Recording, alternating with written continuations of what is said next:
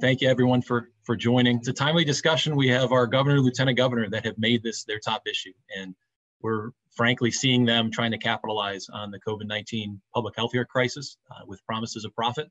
You have Governor Wolf making this his top legislative agenda item. Lieutenant Governor Fetterman has made this his top issue since day one in office. And there are some states that have experimented with legalization. And Lieutenant Governor John Fetterman has pointed at the state of Illinois for the gold standard for Pennsylvania to follow, as well as Colorado to go full on Colorado here in Pennsylvania. And I'm thankful that the two expert guests we have are representing both of those states. We have Dr. Aaron Weiner, licensed clinical psychologist in the state of Illinois, as well as Luke Niforatos, the executive vice president for the national group Smart Approaches to Marijuana, and he's based in Colorado. So gentlemen, certainly thank you for joining this, and welcome both of you now. My pleasure to be here. Thank you for having me. Great. Well, Dr. Weiner, I'd like to start with you, and really, I guess, just what is it about marijuana drug policy that has really drawn your attention and your focus over the last few years? Yeah, well, so I have spoken out about this for probably about 4 years now, and really grateful to have Sam as an ally in this fight. You know, honestly, I'm an addiction specialist. I treat addiction for a living, and one of the greatest injustices of all of this is that marijuana corporations right now are selling people a bag of lies. Honestly, they're pulling the wool over the eyes of the American public, hitching their financial interests onto other, we'll call them adjacent things that sound really nice, like social justice, but actually perverting it essentially and taking it somewhere else. And there's human fallout from that.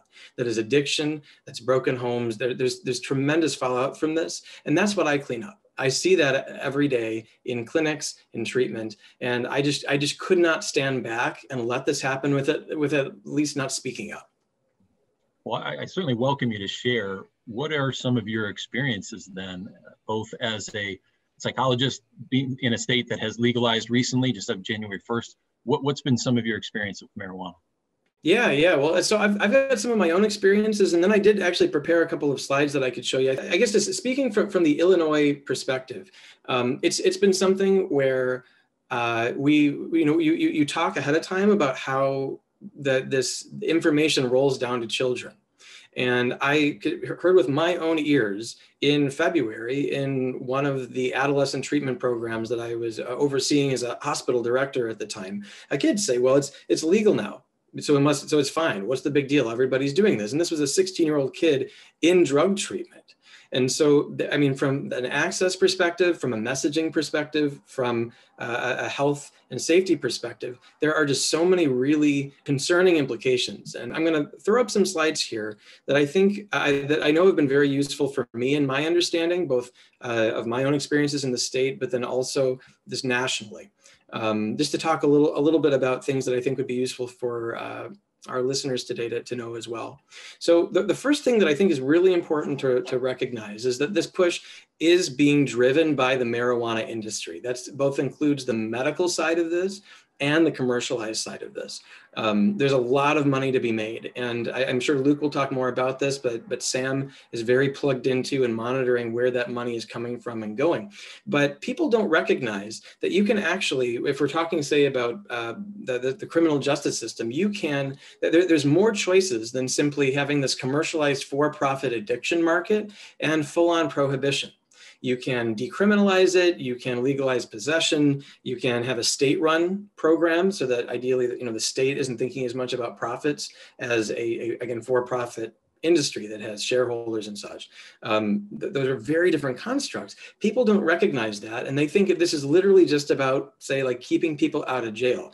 A really interesting dichotomy that I want to point out is that when we were leading up to the vote in 2019 here, 6 in 10, there was a Cook County only, so Chicago only poll that basically asked, do you want marijuana legalized, yes or no? And when you do that, and advocates knew exactly what they were doing, they got a 6 in 10 yes. Because when you ask it in that way, particularly in that population, that's what you get. However, another poll actually that Sam ran through Mason-Dixon, very, very well recognized group, found that when you educate people and tell them what the current policy is here in Illinois, that we've decriminalized it and we have medical marijuana, that support rate dropped from 66% to 23%.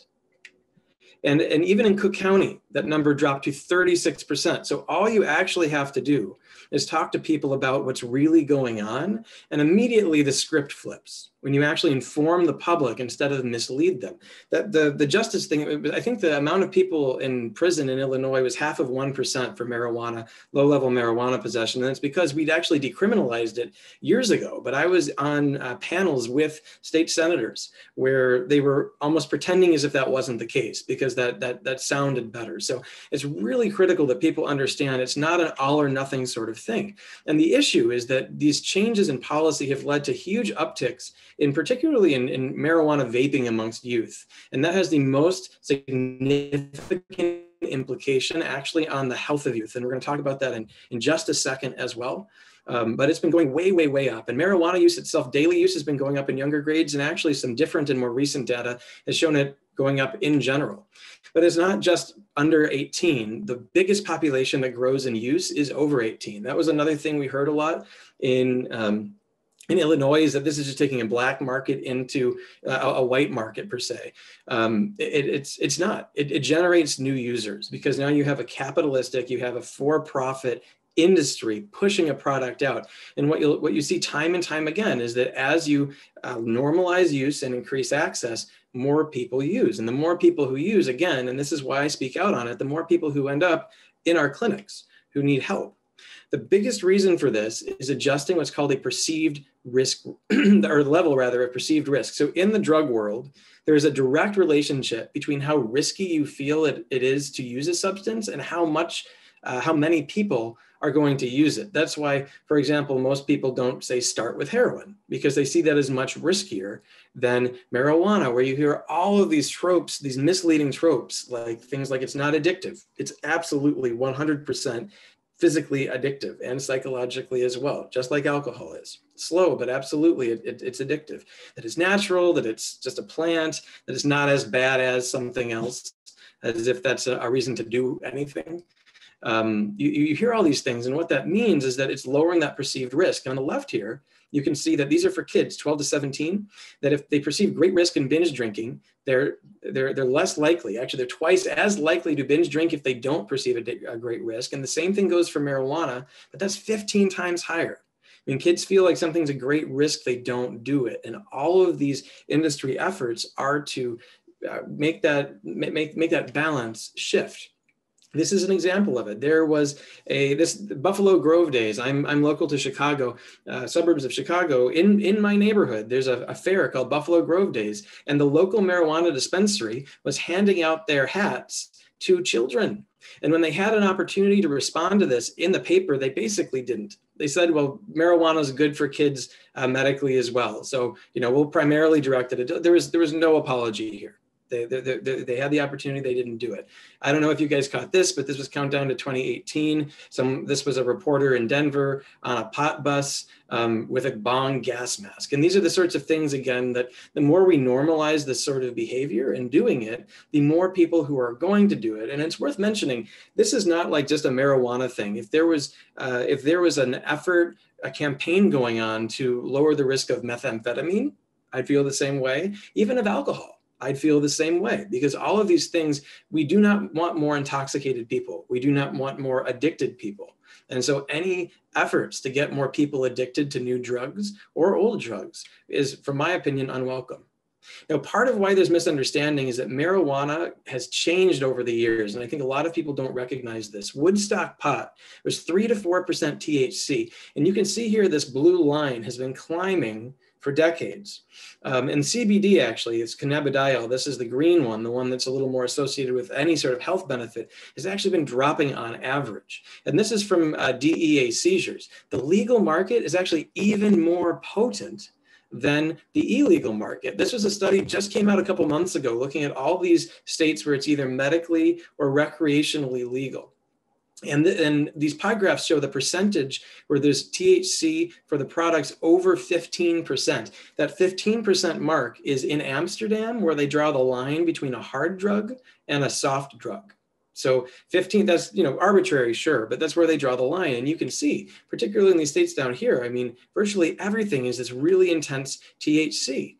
And what they found was that, if Dr. Weiner, I don't mean to interrupt, but I think, especially I hear from pro-marijuana lobbyists, that the potency hasn't changed over the years. It's been the same. And, I've literally had those lobbyists tell me on talk shows and whatnot that is not the case, that potency has not changed.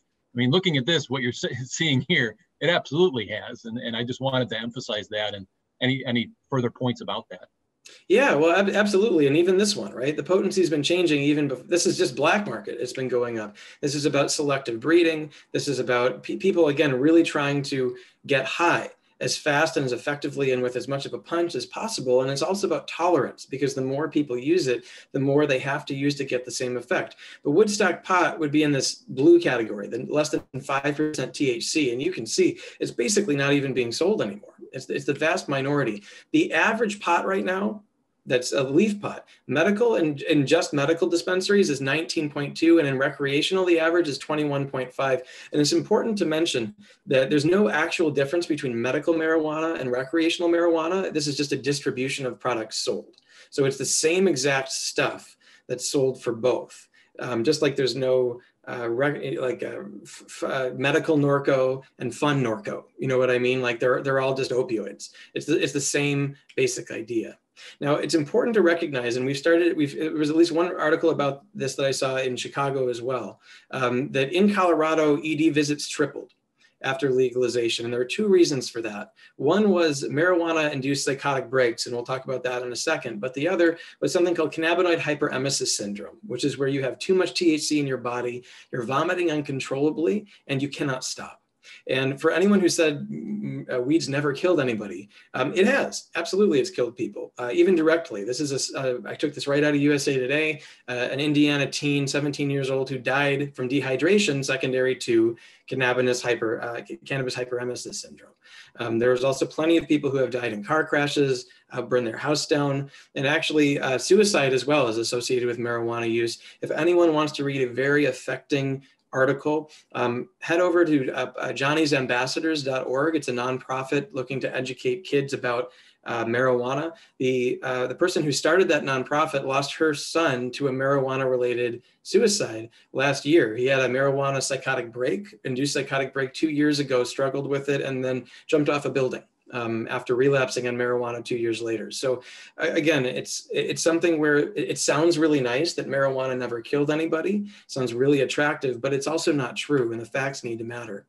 Now, I want to talk about psychosis again for a second, because this is one of the most concerning pieces of data that we're finding replicated in the clinical literature, and also something where pot advocates like to cry reefer madness. They like to cry that this is some sort of moral panic, and that's what's going on here. And that's very disingenuous, because just because something might have happened 70 years ago doesn't mean that studies that are published in Lancet Psychiatry, one of our most prestigious journals, don't matter, that you can just brush it aside because it's inconvenient.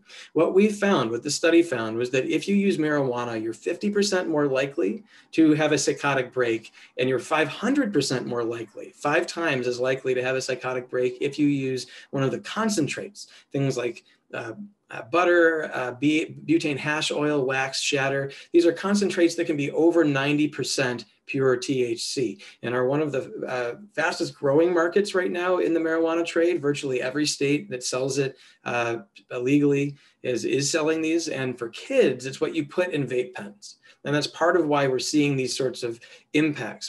Back when I was working as the director in a hospital system, in our adolescent psych ward, about 40 beds, between 2 and 5 of those kids at any point in time were there for a marijuana-induced psychotic break. I was doing an assembly at a school in southern suburbs of Chicago before this past school year, so the 2019 school year. They'd hospitalized 3 kids in 3 weeks due to marijuana-induced psychotic breaks from school. So this isn't everybody, of course, but it is quite a lot of them. And one of the last things that I want to leave you with, and I know that we have to hear from Luke, we've only got a small amount of time, is talking about the culture of marijuana marketing, both in terms of medical and recreational, because again, there's no difference. So this is from a medical marijuana dispensary near where I work. And it's important to recognize that this is consistent across the country. So if you look in your medical dispensaries, you'll see the same thing. Look at how these substances are labeled and advertised. They're called things like blue cheese, Durban poison, alien rock candy, bio Jesus, Flow, platinum Girl Scout cookies, OG18. If you're unfamiliar with that acronym, that stands for Original Gangster. And then Strawberry Cough. And this one's advertised about how it'll make even the most seasoned consumer cough. And you might be wondering, why are we saying that medicine makes you cough? Well, that's because in marijuana subculture, there's a phrase: if you don't cough, you don't get off, you don't get high. So this is literally speaking to current recreational users in a medical marijuana store. And if you go down to OG18 as well, they're saying it was the winner of the High Times Cannabis Cup in 09 and 010. If you are a 65-year-old woman with MS, that does not speak to you. You know what I'm saying? Like that's not like, oh, great, like the one, the High Times Cannabis Cup, I'm in, or like that's no, absolutely. You could call this stuff anything, right? You wouldn't know what Advil was unless somebody told you. You wouldn't know Tylenol. These marketing is always on purpose, guys. It's always on purpose. And this is what's done every single state. People associate it with health, and then they go in a different direction. Oh, here's another one that they were selling in the medical dispensary: green crack, 27% THC. Now recreational as well. But again, what are we promoting with these sorts of products? 1 in 4 12th graders, according to the Monitoring the Future study, said that they would increase or use more or try it if it were legalized. And I want to leave you with this and then tell you a little bit more about what happened in Illinois. I don't know if these look familiar, but this is what the cigarette industry did. More doctors smoke Camels than any other cigarette. 20,000 physicians say Luckies are less irritating. This is showing, if you look at these figures' shadows, you can see that they've got jowls, and they're basically saying don't gain weight as you age by smoking, because nicotine is a stimulant. So basically speed up your metabolism to stay slim as you age. And scientific evidence on the effects of smoking, and Chesterfield is best for me. Probably not smiling because he's developing throat and lung cancer, but that's kind of, they're allying themselves with health and medicine. And so here's how this tends to work across the country. The first is you associate an addictive substance with broad medical benefit despite the lack of evidence. And we could talk about medical marijuana for quite some time, but the Cliff Notes version is there's only a few things that have any support. Most of it is CBD and not THC. And you have dispensaries selling green crack that's 27% THC. So I'll just leave it at that for now. They market explicitly or implicitly to teenagers and young adults. And then what happens is commercialization. You've got your foot in the door. You've started associating it with medicine. Makes it a lot easier to push things through. Now, it's worth mentioning that Illinois is the only state to pass it through the legislature. And part of the reason for that is we could not have a ballot initiative. They had to get it through there. Every other state, they've been voted down far more times than they've gotten through. But in every other state, they've had to go to ballot initiatives where they can then flood the market with money, where public health does not have the same money to buy TV ads and flyers and those sorts of things. The money essentially can push it through. Now, what happened here in Illinois, just to give you a little taste of this, was that this was negotiated in secret. No one was allowed in. Only the sponsors of the bill were crafting this thing with whoever they invited. I can tell you that the State Medical Association afterwards felt very jilted by this and left out. Preventionists, I mean, none of us were let in. And then it was dropped with less than a month in the legislative session, 550-page bill. There were actually some issues with it that even proponents had problems with. And so then what they did was they dropped a 610-page revision onto another bill. Now, why this is important is that because it was an amended bill that had already passed the House in our state. First of all, it already passed the House. So they drummed it onto a bill about pawnbrokers not being able to sell stolen property. Because it was a revision that said we're going to strike the old bill and put in a new one, there was no change log. So no one really had any idea where the extra 60 pages came from. It was just all in there somewhere. And then it was passed 48 hours. I was actually passed, I think, 12 hours later after they submitted it. No one had time to read this. It was just jammed through. And then because it was on a bill that had already technically passed the House. It didn't have to go through committee. It could just be a quick up and down vote on an amendment to push it through. There was no debate. It just went through because they'd essentially hijacked a different bill that had already passed one of the chambers. So, and to give you an example of what got pushed through, and include things like advertising. If you're doing this for public health, you're not advertising pot, right? Advertising pot is to sell it. Extracts and concentrates could be sold with no THC cap. Edibles, weak restrictions on product names. You could sell at 21 and up, even though we know that it actually affects the developing mind up until the age of 25. And there is no minimum distance from schools, and it allows for home grows if someone has a medical card, which completely defeats the purpose of controlling and regulating the product, and is completely unenforceable by police.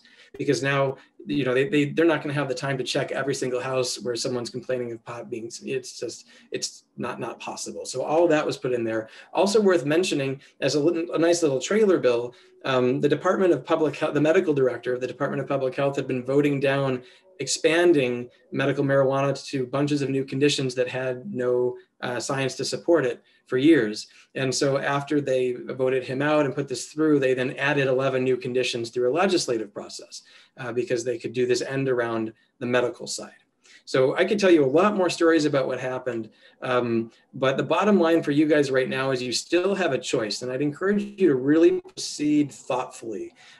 Every state can decide how they go about working with their drug policy, but I would strongly recommend, both from my own experience in Illinois and other states as well, that creating a for-profit industry to sell drugs is probably not the best way to go for public health and safety. And there's a lot more data we could talk about with this. It's really just very much, no pun intended, a smokescreen to make money for large corporate entities. So thank you for the opportunity to speak to you today, and I'm happy to take questions as we go along as well. Great. No, thank you, Dr. Weiner. And I think a lot of what you're saying with the commercialization is something that I'd welcome Luke now in. Luke comes from Colorado, where, you have what were 10-year-olds that are now mid-teen, 17, 18-year-olds that have now lived with the commercialization of marijuana. So Luke, I would very much welcome you to share just what has been the latest that we've seen in the impacting of Colorado and families there. Absolutely. And actually, I have a couple of quick slides I'll go through and kind of cover that. But Dr. Weiner, I want to thank you for that excellent presentation. That was truly incredible. And, we've thankfully, had the joy of working with you over the years. And actually, he's a part of our scientific advisory board here at SAM. So let me share my slides real quick. All right. And first thing I want to say too is I really enjoyed coming and speaking at the leadership conference. I think it was 2 years ago, I think now, or maybe, 2 years ago. And thank you, Dan and the Pennsylvania Family Institute folks for having us today and for having me before. I really enjoy being a part of this conversation and a part of this incredible group that the Pennsylvania Leadership Conference has down there in PA. So my name is Luke Niforatos. I'm the Executive Vice President at SAM. Just quickly about who we are. We're a national nonprofit, nonpartisan organization, the leading organization opposed to the legalization of marijuana. We're regularly in the press and in states across the country. We work a lot with basically every medical association out there, Academy of Pediatrics, affiliates in most states, and a number of other public health groups as well. Some of our achievements, just to give some background, we've won and defeated legalization in dozens of states. We were undefeated at the state legislature. I was undefeated at the state legislature until Illinois pulled some Springfield, Windy City politics and pulled their bill out. So Dr. Weiner, I'm sorry we couldn't pull that through for you, but we came close. But other than Illinois, we've been undefeated at the state legislatures and defeating this in many ballots states as well. Dr. Weiner really did a good job of saying we have more than one options. I just wanted to point out with this issue. So a lot of people say, I think we've really polarized on marijuana, and we think you either have to totally legalize it or just throw everybody in prison. And really, we see this as being three distinct conversations when it comes to marijuana. One is criminalization. Do we think people should go to jail, for having a joint, for example? Two is the medical discussion. Are there medicinal benefits to the compounds of marijuana? And three is the recreational discussion. And those three should be separate. So if you hear somebody say, well, we're throwing everybody in prison, but so let's legalize recreational marijuana, that's an illogical, that is conflating those issues, because if you don't want to criminalize people, we can decriminalize marijuana. There are other policies we can do to discuss when it comes to criminalization, but legalizing it for recreational purposes is a totally different ball of wax. And that's what we learned in Colorado, because we were told, oh, let's stop throwing people in jail, so just legalize it. And then we all got shocked when we realized we created this massive commercial industry in my state of Colorado. So I'm from Denver, and I want to show you a few pictures that I've taken and one that a friend took to kind of tell you how it's going in Denver, Colorado right now. So I'm a dad. I'm raising a almost 4-year-old daughter now, whom I love very much. I've got another daughter on the way. Praise the Lord for that. And so I'll be outnumbered. That'll be fun. But I was walking into a backpack store with my 3-year-old daughter about 6-8 months ago now in downtown Denver. And this was at the entrance of the backpack store. And for those of you who can't see, there's a little triangle THC there, but that's really the only message you have, that there could be something in these little chocolate bars. This is totally legal in Colorado. And Colorado has laws that say, you can't have child-friendly advertising, child-friendly packaging. My daughter went up to this and grabbed one of the chocolate squares, and I was going to give it to her, and I was going to take one myself until I noticed, wow, there's something odd about these bars, and I couldn't believe it. So these are the kinds of things that you experience on basically a daily basis now in Colorado, because the atmosphere is being influenced and pushed by a very aggressive multi-billion-dollar marijuana industry. This I just took literally 2 weeks ago at the park. Okay, so took my daughter to the park. She loves to go on the swing. I'm reaching for the swing, and I look down. I'm like, what is that? And you can see the zoom in. It's a nice little THC vape that we have, a marijuana vape that's just right here at the kids' playground. And again, my daughter was going to go swing on that swing. So these are the kind of side impacts that can't be controlled for. And we can write these bills however we want in terms of legalizing marijuana. And we can say it won't be friendly to kids. You won't be able to use it in public. You're not going to be allowed to use it around playgrounds. But, we don't have enough police officers and law enforcement and regulatory bodies to police every single park and playground and make sure that, when my daughter goes to play at the playground, somebody's not going to light up a joint or leave a vape pen in that area. And so that's where we start to see what happens to society as a result of the policies that we pass. And we really have to think very carefully about that. This one I did not take.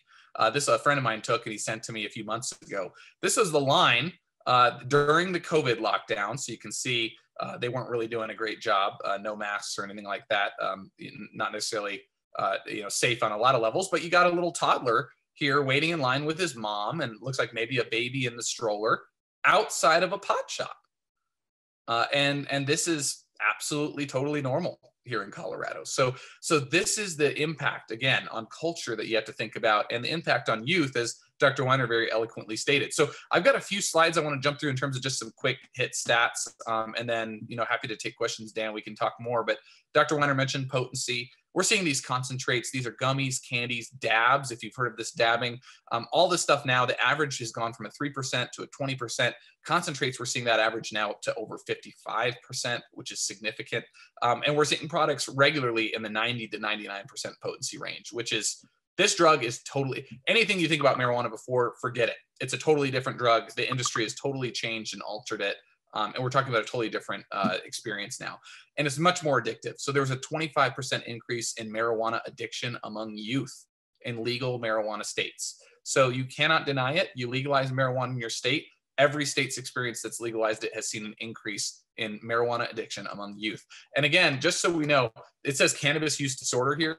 That is the scientific diagnosis code for marijuana addiction. So doctors and scientists unanimously, universally, 100% agree marijuana is addictive. You can be addicted to marijuana. So I just want to make sure that's clear. Yeah, Luke, if I could emphasize this, because I think this is a point we're hearing in Pennsylvania. Like, what are the sources for this? Because I think obviously with legalization, is that influencing? And I think obviously right here, you're saying that. So where are sources, or where can we find, that seeing that increase? Yeah, so you can look up this study, the Serta et al. Study, 2019, highly cited, that'll talk to you about some of this addiction increase. In terms of marijuana's addictive potential, I encourage you to go to every major public health website that you can find. CDC, NIDA, National Institutes of Health, they've all got, reams of research studies. And Dr. Weiner, I don't know if you wanted to chip in on that. Yeah, that's why I turned my camera back on. Thanks for letting me pop in. So that's like really common myth, and I alluded to that briefly in my section as well, that people are saying it's not addictive. It is actually the second most common substance that we treat in drug rehab in this country behind alcohol right now.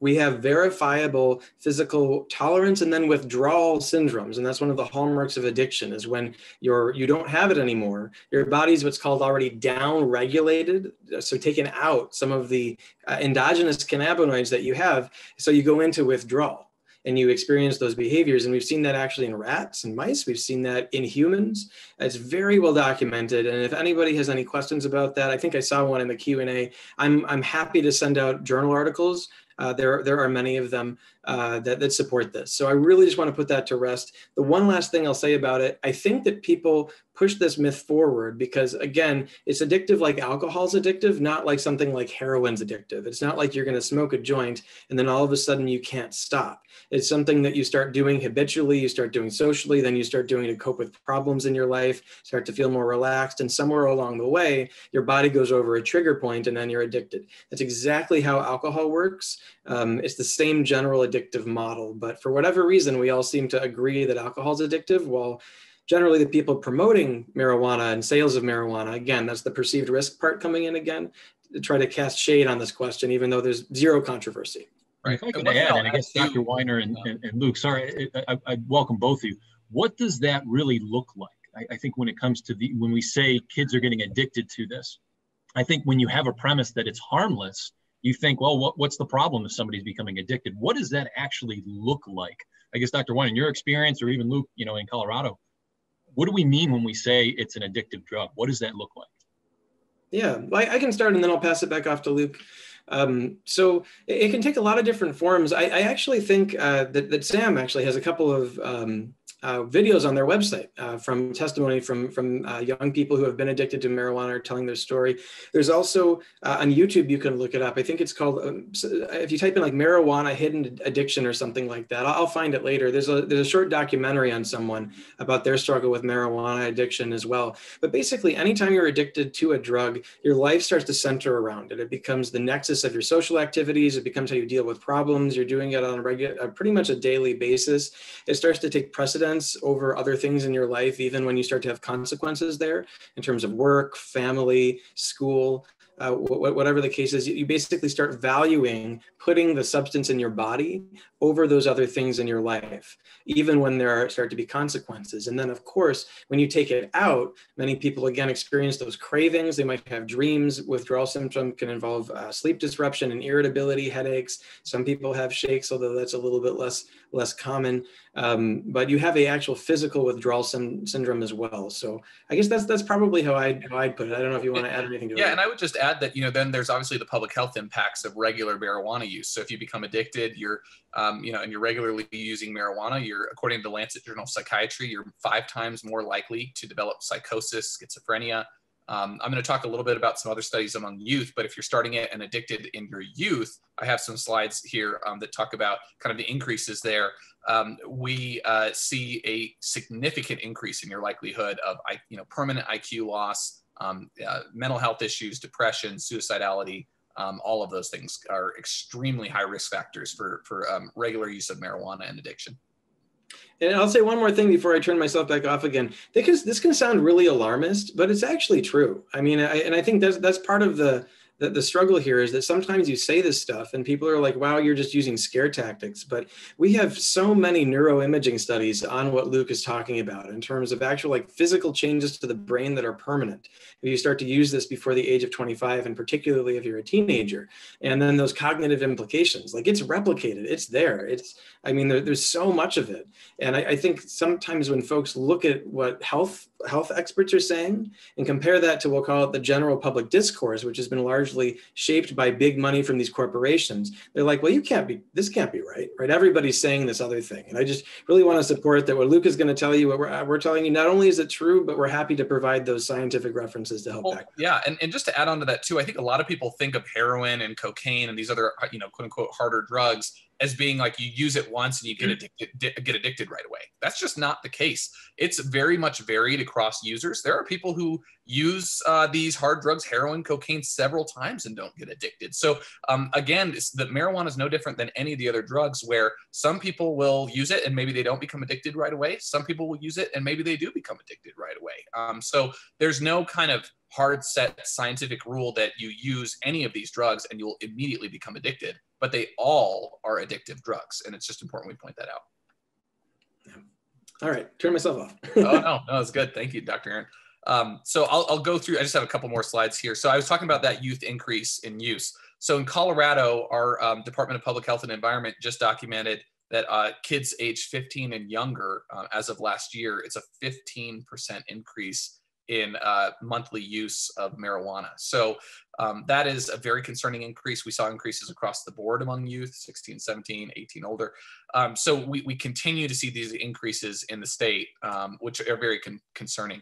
Now kind of going to the national level, across the nation, we're now seeing about 699,000 youth, 12 to 17, are developing an addiction to marijuana as of 2019. So that is a huge increase, just even looking at the past decade in marijuana use. And of course, it's because some of these states have chosen to legalize marijuana. We're seeing a permissive environment, a promotion of it by an industry.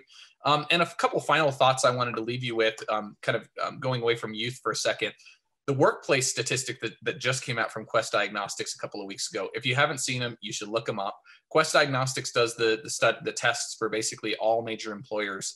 And they found almost triple-digit percentage increases in a number of the legal marijuana states, and double-digit percentage increases in all of them. So, I mean, you look at this: Nevada, 142% increase in workplace positivity for marijuana. So people are going to the workplace high in record numbers since legalization in these states. So that's a big concern for the workforce. Pregnant mothers, we're seeing continued study after study after study. This is just the latest study that came out that I encourage you to check out, finding more and more pregnant mothers are using marijuana, and that this is it comes with a host of risks for the mother, as well as especially for the child. It actually has led to the death of a child in the womb already, the use of marijuana, and this also leads to low birth weights, other issues which actually the Surgeon General has talked about several times. And so the final slide I want to leave you with too is on the roads. So in Colorado, we saw there's about a 260% increase in youth who are driving stoned, which they admitted to doing in a survey. So that is a big concern. But there was a research study done in JAMA by Dr. Russ Kamer, who's a good friend of Sam and excellent doctor and researcher. They are predicting 7,000 more stone driving deaths a year nationally if the nation were to legalize. And to put that into context for you, we lose about 10,000 people to drunk drivers every year in this country. So you're basically doubling that impact roughly. So that is a concern we need to think about. And so I'll just kind of leave it at that. This is our website, learnaboutsam.org. It's my boss, but you can reach us at info@learnaboutsam.org as well. But happy to take any questions and discuss this further, Dan. But I think one thing we didn't go over that I want to make sure we did hit on is big tobacco is really leading this rush to legalize. So Altria, Philip Morris, which is Altria is the new name for Philip Morris and Marlboro. They put in more than $2 billion into the marijuana industry. We also have the number 5 biggest tobacco company on the planet, Imperial Brands, based in the UK. They've put in over $100 million into the marijuana industry. So if you want to see who's pushing to legalize, it's not people who are interested in liberty. It's not people who are interested in kind of personal choice and what you do in your own home. I don't care about that. That's not what this is about at all. It's about people who want to sell drugs. They want to get more people addicted. They've already changed this drug. This drug can never go back to what it was. It's a totally different drug than it's ever been. And so this is a totally different landscape we're talking about now. I'd like to point, that's a great point, looking at that investment that's made by those huge companies. What's been the impact, that picture of the Juul vape pen under the swing? I mean, from what I'm seeing, it seems like in legal states, the vaping of teens is astronomically going up. And so what are we seeing the impact, especially in a legalized state for recreational use, with vaping? Yeah, great question. And actually, I have slides in another presentation I could have used for this, but in Colorado, we just had a report released a few weeks ago that found vaping for youth vaping of marijuana has gone up. I think it's triple digits in terms of percent. So it may be doubled or even tripled. I mean, youth are using vape pens to vape marijuana more than ever before. It's astronomical, the increase we're seeing. And what's interesting is vaping is a brand new technology that just kind of came out over the last few years. So they've only really started looking at this in the research just in the last, I think, 2 or 3 years. That's the base mark year is, I think, 2018 or 2019. So we're just going to continue to see these numbers rise. I think with the vaping crisis that took place, hopefully nobody has forgotten about the vaping crisis that took place late last year. That crisis continues. The CDC has not identified what the reason was for this crisis. Some of us heard about vitamin E, acetate. That was part of it, but there's still continuing to be cases. We just saw some new cases in Michigan, Minnesota, and Wisconsin where people got this debilitating lung illness from their vape pens. So that continues to happen. And a lot of people don't know this, but 80+% of the vaping cases of this vaping illness were from marijuana vapes. And a number of them, about 1 in 6, were obtained from commercial marijuana sources, so from the marijuana industry. So it's very important that we note the link between this industry, which is supposedly regulated, right? A lot of people, I think, kind of come to this and say, look, I don't like marijuana. I don't want people to use it, but why don't we just legalize it, get rid of the drug dealers, and regulate this? And so that nobody gets hurt, basically. And what we've seen is, immediately in just a handful of years of having legalization, we have this nationwide marijuana vaping crisis, people getting ill, getting these tainted products from legal, regulated sources. So I think we should kind of dispense with this notion that we're regulating, drugs properly, that we can regulate drugs properly. That's just not the way it works, what we've seen historically with alcohol, tobacco, and opioids, which I know Pennsylvania is the paragon of how great opioid regulation is going. Or so I hear. I certainly would welcome, Dr. Weiner. I think you have extensive experience with opioid use disorder and treating those. And so what Luke is mentioning, certainly in Pennsylvania, that has been a huge problem that we've had. And, Lieutenant Governor Fetterman would say that it would be a reduction in that problem if we would legalize marijuana. What would be your words to our Lieutenant Governor and really your experience that you've seen with marijuana and as a treatment for opioid use disorder? Yeah, well, so speaking to that point directly, and I should mention as well, like when we're talking about harms related to opioid use disorder, no one's saying, well, let's go set up some like heroin and fentanyl shops. You know what I mean? Like no one's suggesting that as a solution. So I think it's also important to look at that. But in terms of actually the impact on the opioid use on the opioid epidemic. So what we've seen actually, there was a study that pot advocates really like to trot out there about how in states where they allowed people to use marijuana and sub that in for opioids for pain, there was a 25% drop in mortality. That data, however, only went up to 2010. And when that exact same analysis was rerun, and I'd be happy to send this study to you, exact same data, like sample, exact same analysis, but instead now it looked at from the beginning of the longitudinal study to 2017 instead of 2010, that completely reversed. And there was now a 25% increase in opioid overdose mortality in states that allowed for that. We also have a study came out a couple of years ago that found that people who use marijuana recreationally are 5 to 8 times more likely to develop a new opioid use pill addiction, that develop a new addiction to opioid pills. There's another study that just came out recently. I was actually just talking about this at another event yesterday. A journal article just published that found that that urban youth, in particular, they were looking at a sample of urban youth over time. Longitudinal study found that the kids who start using marijuana in adolescence are, gosh, I don't want to give you guys the wrong number, but it was I want to say it might have been like 5 times more likely that they develop a prescription opioid addiction if they were using marijuana. So the bottom line is that is a complete mirage. It sounds great. We're looking for a silver bullet, but the data isn't there. It's also worth mentioning that in terms of getting people off of other addictive substances, people have said that you can use it kind of as like harm reduction. We actually have 0 data to support that on a population level, and then a bunch of different studies that show that you are less likely to stay sober from that substance if you do it. And from a treatment perspective, it actually makes a lot of sense, because when you're in drug treatment, The drug is only part of it. There's also the reason why you're doing it, and this behavioral pathway where you feel a certain way, therefore you numb out with a substance. And so if you're just swapping marijuana in as your way of numbing out, one, you're potentially putting yourself at risk of getting addicted to that. But two, that fundamental connection hasn't been broken. It makes it a lot easier to go back. So I would completely oppose that standpoint, both from anecdote and from evidence. Yeah, and one thing I'll just kind of jump in on that with is this is played out in the data we've seen from states. So opioid overdose deaths have gone up 23% across all states that have legalized marijuana. So not saying that you legalize marijuana and that causes opioid overdose deaths to go up, but what we do know is it's not causing opioid overdose deaths to go down. It's not solving this problem, as we in Colorado were frequently promised, as well as I know in Illinois and elsewhere. So that's a key data point to look at. And I will say in Colorado, year over year, every single year since legalization, we've seen steady increases in the raw numbers of people overdosing on opioids and dying. So that just continues to be a problem here. And we just hit our record. It's what is it, September?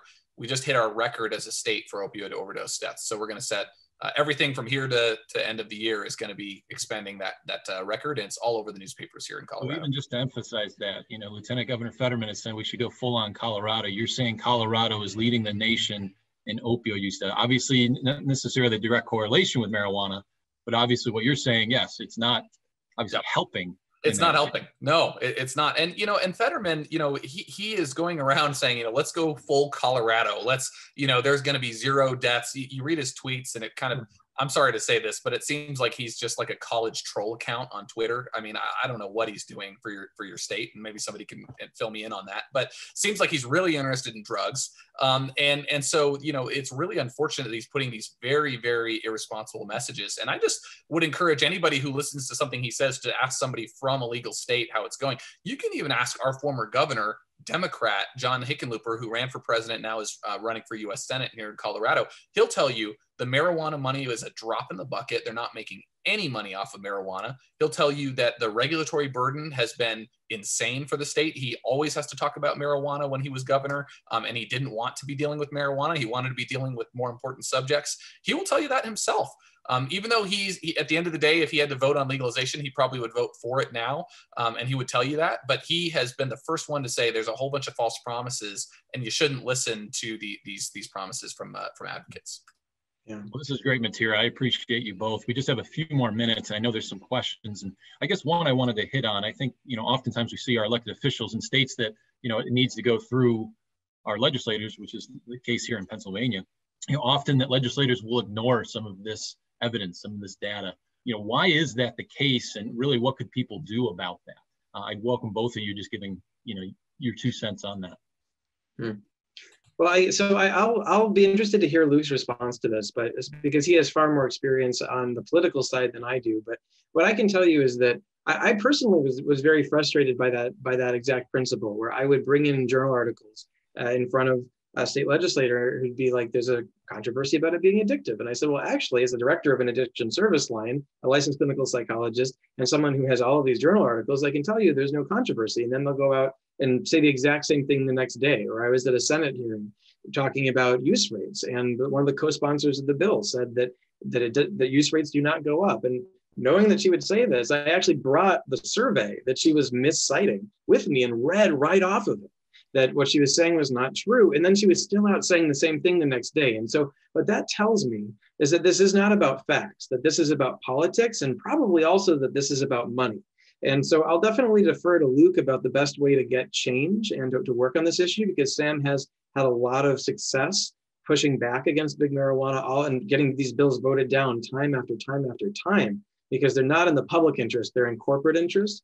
But it really does feel a lot of times like there's folks who just simply aren't persuadable because there's something else going on in the background that you as an expert or you as someone just with data, you're not going to make a dent in that. So with that, I'd love to hear Luke's thoughts on this, because that's been my experience. Well, I'll start with a comment. I frankly have found it really, really comical that in an era where we're being told to listen to science over politics when it comes to COVID-19, you know, and we all know who's saying that, you know, facts, you know, not politics, right? And in an era where we're being told climate change, listen to the scientists, not politics, right? So we're being scolded on those things. But then the very people who typically say that kind of message, and we all know who they are the very people who seem to be completely ignoring the scientists and the public health experts when it comes to marijuana. And it really seems like the only thing that matters with marijuana is the politics. And politics is overruling, and money and lobbyists are overruling the scientists and public health experts. I just had a meeting with the governor yesterday where we brought a world-renowned neuroscientist onto the call and said, look, you've been talking a lot about listening to the scientists on COVID-19 and making policy decisions based on that. We hope you'll listen to the scientists on this issue, because here's a Harvard professor neuroscientist who's going to give you some feedback on marijuana. So if we listen to the scientific community on this, there's really not a lot of diversity of opinion. The scientific community is pretty much resolute that commercializing and expanding marijuana use is a terrible idea, comes with untold harms for the country. That's not an open question in science. It's really pretty much an established fact. So, really the key here in politics, and we all know this on the call, I think a lot of people on here probably even have more political experience than I do. But the point is this: need the facts, need to remind politicians of the stance they're taking. But then number two is we need to show them that we're serious about it. So that means bringing the moms, bringing the mothers of children who have been addicted, bringing the family members impacted, bringing yourself and communicating your concerns directly to your legislators. That's the way to make people listen, is when they see you and hear from you enough. Because I will tell you, the number one thing I hear in state capitals, and I've been across almost all of our nation's capitals at this point, believe it or not. In fact, the funny thing was I had never been to my own state capital in Colorado, but I've been to so many others. So I just went to that one for the first time last year. I will say this: the number one thing I hear is legislators tell me they hear from one or two potheads all the time.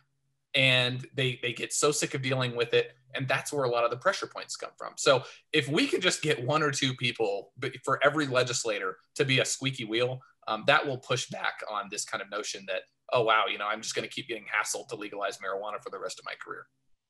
And that's a great point. I would say, we have Governor Wolf at a press conference saying, I don't see how anyone can see marijuana as addictive. Hopefully all you listening, going through this type of presentation, you're learning that there are implications of marijuana that are of great concern. So we appreciate you sharing these types of presentations. That's what's needed. We need to educate both elected officials and your community. And so thank you for doing that. To Dr. Weiner, Luke, thank you so much for joining. This has been great. We'll include in the description as a follow-up of this, there's some additional webinars that you guys have done that I certainly would recommend. We'll include those links. But again, thank you so much, everyone, for being a part of this discussion. Thank you to the Pennsylvania Leadership Conference for all you're doing for this opportunity. And again, all the best to Dr. Weiner, Luke, all the best to what you're doing. Keep on doing it, and we'll continue to advocate here in Pennsylvania.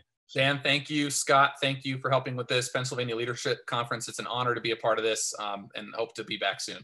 Yeah, likewise. Thank you. Thank you all. Take care.